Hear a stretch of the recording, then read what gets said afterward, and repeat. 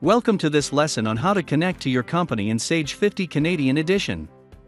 In this video, we will learn how to establish a connection to your Sage 50 company data before you run or create a report. To begin working with a Sage 50 company file, click the XLGL ribbon tab, then click Connect. The connection panel will open on the left of the window.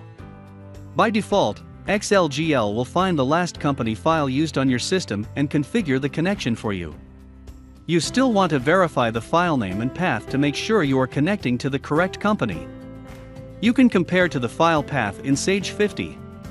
To do so, in Sage 50, click the File menu, then Properties. You can now confirm that you are connecting to the correct file.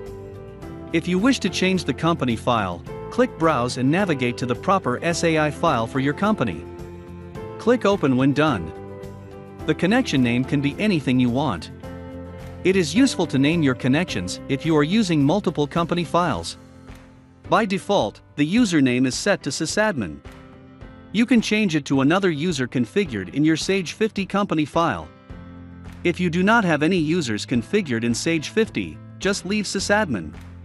To connect successfully, a one-time configuration of the user may be necessary. To do so, in Sage 50, click the Setup menu, then click Setup Users and Roles. Select the user you wish to configure and click Modify User. Look for the Rights with Third-Party Products section. To use XLGL, give read-only access or read-write access. Click OK, then click Close. If the user has a password, enter it in the password field. If not, you can leave it blank. Click Connect to open the connection. The red light beside the connection name will turn yellow, then green when the connection is established. Congratulations! You are now connected to your Sage 50 company file. This has been a lesson on how to connect to your company in Sage 50 Canadian Edition.